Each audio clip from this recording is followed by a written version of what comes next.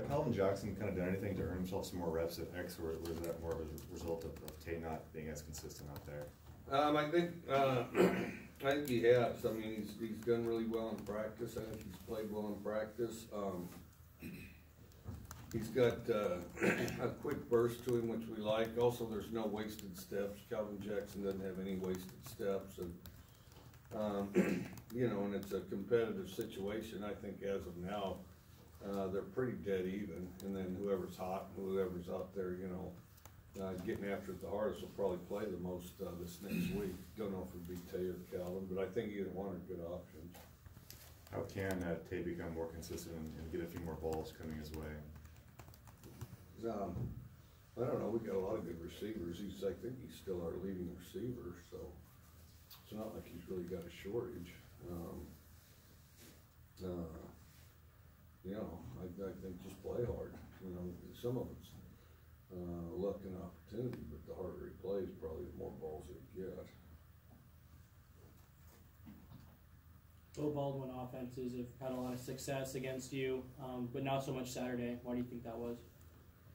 Well, I thought we played really well on defense, except for I thought we could have got them off the field quicker. I thought offensively we moved the ball pretty well, but we weren't as great in key situations. And then, of course, you know, statistically they might be the best defense in the conference, and I think they are a really good one.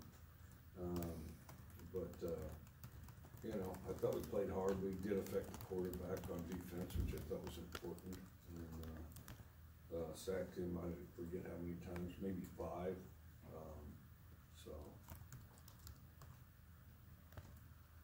What is there about Aesop that Gardner has got him a couple times in some key spots, the Utah game against SC and now last Saturday, that Gardner has this kind of faith in him? He runs great routes. You know, part of it is just getting familiar with him, getting, you know, the two of them getting familiar with one another, because, you know, they haven't played together much. And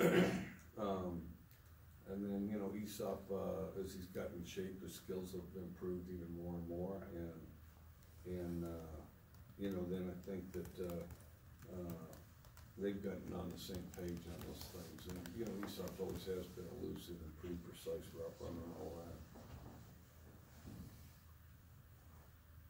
At what point did you guys know that Max would be able to come in and contribute as much as he has? Was there a point during spring camp or during fall camp where you kind of knew, okay, he's going to be one of the two guys? Looked promising right away in fall camp, right away.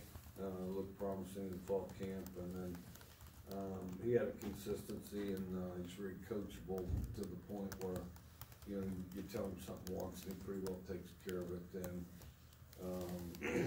you know, I would say about halfway through camp we knew he was going to start, that he'd be one of the starters.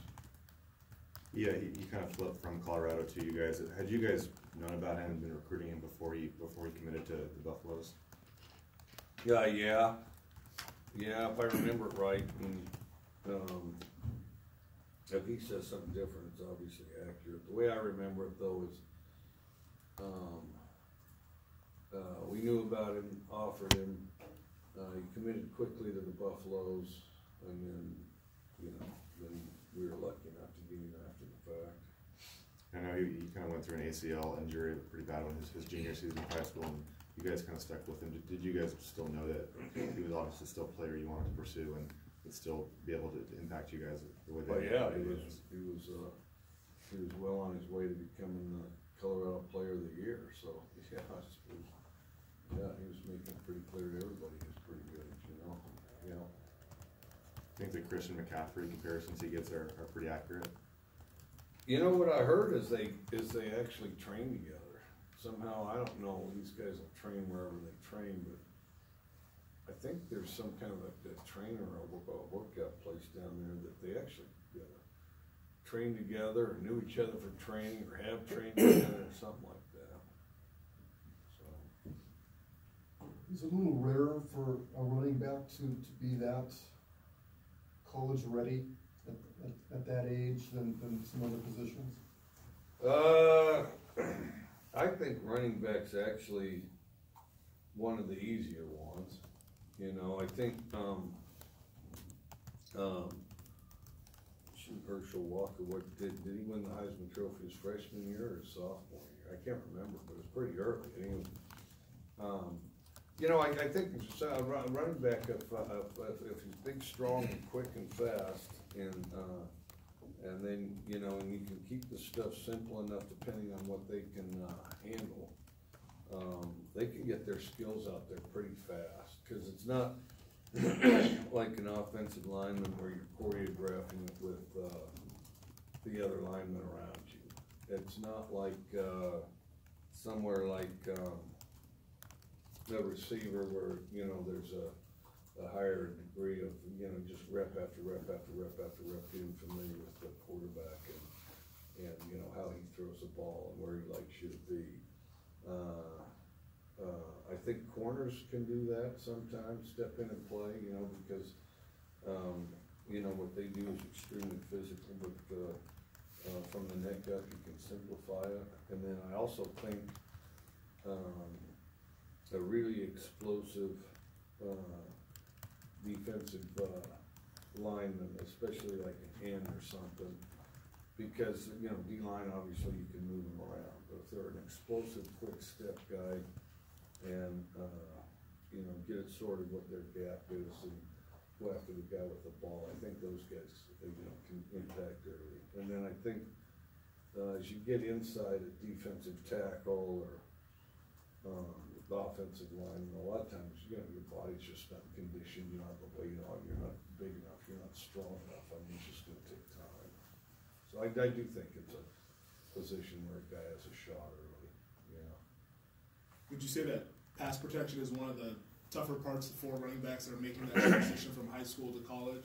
Yeah, well, we make them do everything they do on Sunday, really. I mean, you have to rush the ball, you have to rush the ball, you have to catch the ball, and you have to block. I mean, you have to do all three. In college, a certain amount of the time, there's, you know, guys that, you know, just do, say, one of the three. But now in our offense, you have to do all three. And I think the pass protection, the protection and the blocking is probably, you know, it's the most complex, and then that they have to sort out. And also it's maybe not the top of their list of priorities. You know, I mean, you know, they want the ball in their hands a little more than they prefer to do that. So.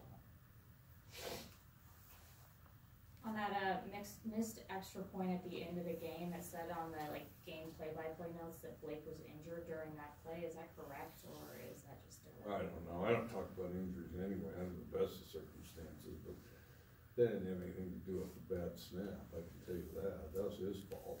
So. Hey, any questions on the phone line for Coach? Hey, Coach. Mike, the post here. Hey, Coach, you talked about Max and kind of the impressions he made in spring ball. I mean, what has enabled him to just come into his first year of college, kind of put on the show? And then second part, I mean, what's his ceiling as a college player over these next couple of years? What's his what? Ceiling. Oh, it's hard to, I think he'll get even better than better. It's difficult to say, but he's a guy that picks things up very quickly. And I'll tell you the other thing, because he hadn't caught a lot of balls in high school, and so although I believe you can teach anybody to catch, he already knew how. I mean, you know, we didn't have any real film of it, but he already knew how and already had good hands. I think really just refining his skills and where he's at and things like that. And then, you know, like anybody, I do think he's going to get stronger and faster. And so, you know, he's well on his way. I don't know where his ceiling is, but because, you know, we're kind of in the business of not having ceilings, you know, so, but no, I think he'll continue to get better and better.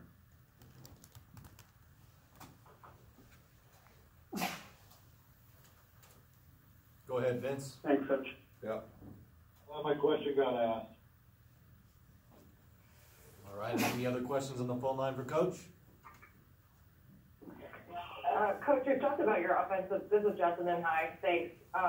And we've talked about your offensive line as a unit, but one of the guys really standing out is Abe Lucas. I know we really don't call the names of the individual offensive line players unless something's going wrong, but what have you seen from him at such a young age? Abe, I think, does a really good job. Well, first of all, he's huge. I haven't seen anybody at his age that big. So let's start with that one. And then, big, long arms. He's not, he's not the guy with a big belly. He's all cut up and sharp looking, and then he moves his feet pretty well. The most impressive thing is that Abe's one of the best offensive linemen in the conference as a freshman, and I think that's impressive. And then, because I do think that's a position hard to start at early. Because you have to choreograph with the others, and you have to, kind of have those big, solid man-type muscles in order to, survive in there. And he's done a good job, and he's gotten better and better as the season's gone on. And there's another guy that, as long as we're talking about ceilings, I don't know where his ceiling is, but it's up there pretty good. Now, you guys have faced different types of, adversity, I guess, if you want to call it. You had a shootout with Stanford and followed up with a defensive gritty battle. What does it mean for you to just come out of both of those with a win? What does it say about your team? Well, I'm proud of our team and how tough we played. Now we played together. The other thing is those are very tough opponents. This whole conference is tough, and so, just to do it from one week to the next, I guess is perhaps the hardest part, because every one of them were dangerous, and then, just the consistency, and we've been pretty consistent about being ready to play, and we've really got to be ready to play this week.